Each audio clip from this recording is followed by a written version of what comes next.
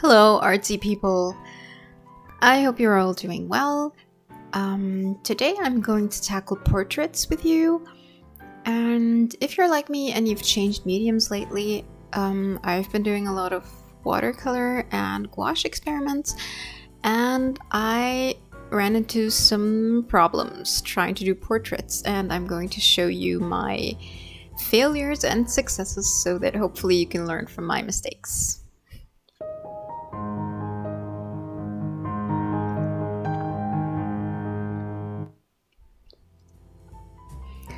So for this first lady here, I wanted to do a classic watercolor portrait at first. Ended up changing it a little bit by the end, but you can already see that I'm kind of making the mistake of using a lot of black. And I know that there are, or there have been artists who discourage the use of black in general, like even when you paint with oil paints, especially as impressionist painters didn't use black at all. And I feel that with watercolor it's even more difficult, or maybe at least with fair skin tones, that it just looks too harsh, because watercolor is supposed to be very translucent and light, and black just seems to muddy it all up. And you can also just tell that I like to copy. I like to copy the masters, but in this case I'm copying, or I'm using a photograph as a reference. So I'm looking at the tones that I'm seeing there and trying to translate them into watercolor, and that's probably also my mistake. You can be creative. Like, you don't have to paint exactly what you see. But I think I've learned here that when using watercolor, I have to keep in mind to just keep it lighter right from the start. And maybe mix some own darker shades that are not necessarily black, and not stick to what I'm seeing exactly, but stick to what I think will look better by the end. And when you add contrasts, the black kind of recedes to the background, so it's not that much of a problem, but at first it looks really, really harsh, and you can see me trying to fix that in just a second. My mom told me a story the other day. Hello mommy, she's been watching my videos, and she said that her art teacher back then in school told her that he would give her an A if she stopped outlining everything. So what I'm doing here is genetic. It's not my fault. I couldn't help it. Looking at this on the second day, I realized that I didn't like the muted colors in this case. I felt it missed and lacked vibrancy and life. So risking to just ruin it all, I got out my gouache and gave her a really fiery head of red and orange hair.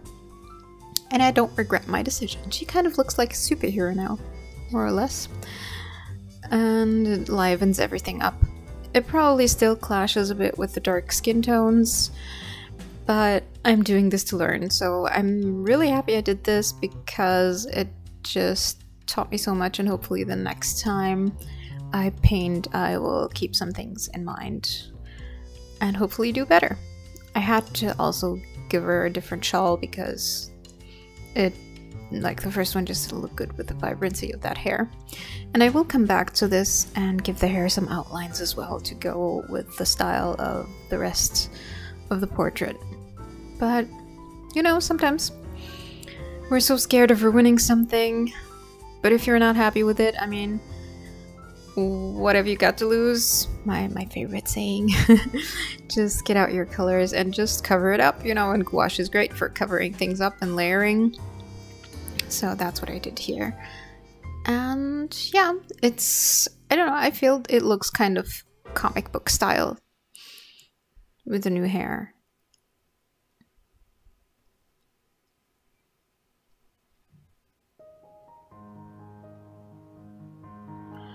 For the second painting, I wanted to copy another artist I saw, and she does her paintings a bit like, I don't know, is it Renaissance, but some kind of old-fashioned pastel, very gentle kind of style, you know, very innocent, very fragile looking women with flowers and I don't know, meadows around them. So you can see my first mistake here, and you can tell that I come from oil. And what I do with oil is that I mix shades on the canvas. Like I put them down and then I blend them and it works out. And this is so hard to do with gouache.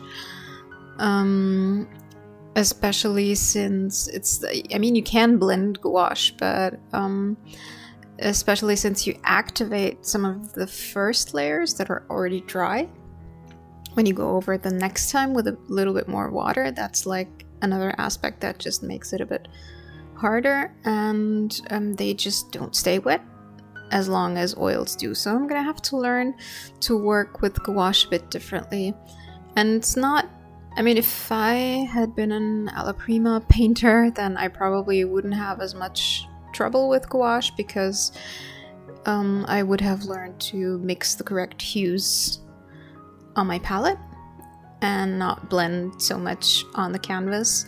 So this is actually a challenge I would like to pursue further and just try the next time to not rely so much on blending on the paper or canvas.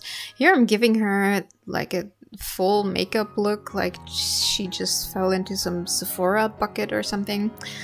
I didn't like it so much, so I decided to make a mixed media painting out of it, and I used my chalk pastels to make it all a little bit more romantic and soft, and also soften some of those harsh lines on her face, kind of like giving her some powder.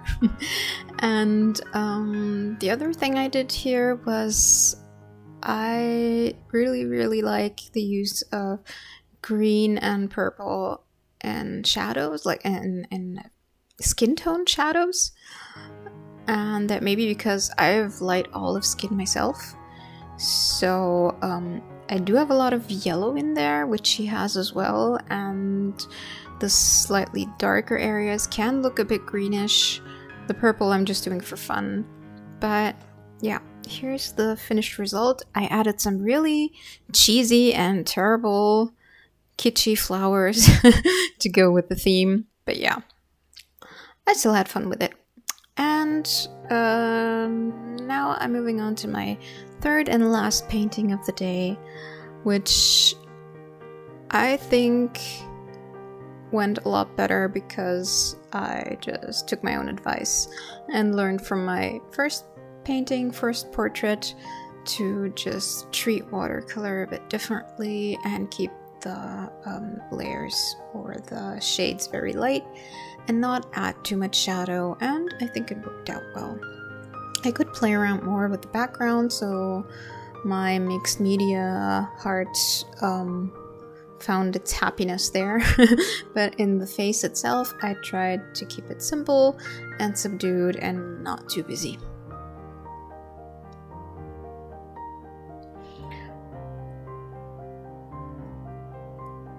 What's really tricky when you're not used to working like this or not used to painting alla prima is figuring out how to do those transitional shades, because that will make the painting look blended even though you didn't do much blending.